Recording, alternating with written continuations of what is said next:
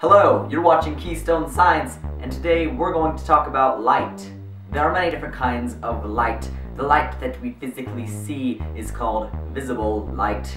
That's self-explanatory because visible means able to see. The light that we can physically see consists of red, orange, yellow, blue, green, purple, going up the wavelengths in that order, meaning red has the longest wavelength, and then all the way up to purple has the shortest wavelength, the visible light spectrum. But there is a lot more kinds of light than just this. Light is electromagnetic.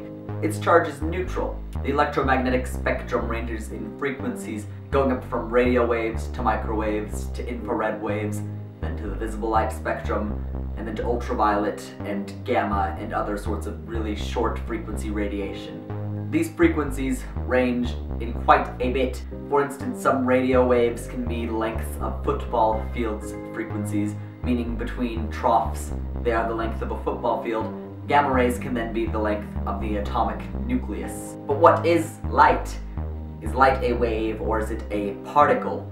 You can go ahead and think about this for a moment. Okay.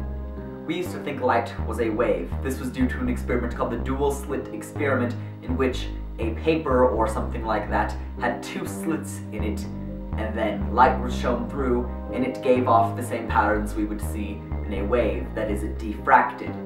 Some notable scientists, including Einstein, came along and said, no, wait, it can actually be a particle too. He did an experiment in which he shined ultraviolet lights at an electrical plate, and then found that electrons are being pushed off the plate, which means that it needed to have been particles, because that's what it was showing. Waves don't do that.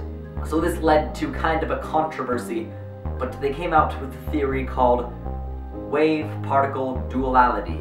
What this means is that light can be a wave and a particle, but not at the same time. They cannot exist as a wave-particle. They can only exist as a wave or a particle, but it can be different. This is entering into the fields of quantum mechanics, so I won't go super deep into this, but basically it all depends on the observer and has stuff to do with relativity too.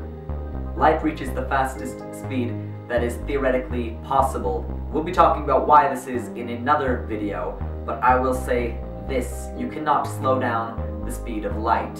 You may be thinking, oh, well, if I shine this flashlight into a pond, it's going to go slower because you can see the light diffract and things like that. Well, no, the light is actually just taking a longer path. The light, instead of going straight through, is going around things.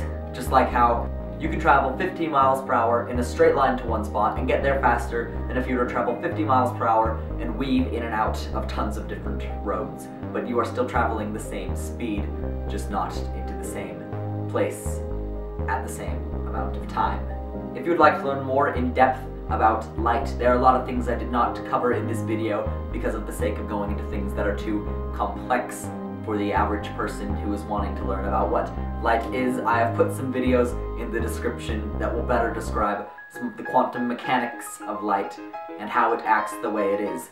If you enjoyed this video and want to get updates about the weekly videos I'll be putting out, go ahead and hit the subscribe button. You can adjust in your YouTube settings whether you want to receive emails or not, but it will show up in your subscription feed. You can also follow me on the Twitter page, Keystone Science, with a 0 instead of an O, also linked in the description, and there is also a Facebook page.